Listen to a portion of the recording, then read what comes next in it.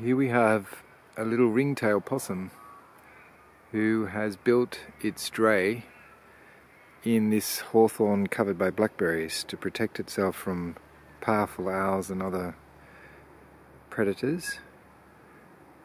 And this is a classic example of newcomer species such as hawthorn and blackberry becoming the desired or preferable habitat for ringtail possums. And just up here above Letitia's head is another drey up in some hawthorns. Looks like a bird's nest, but it's actually a possum drey. And all around this forest there are, well, in this little neck of the forest there are about 20 to 30 of such dreys.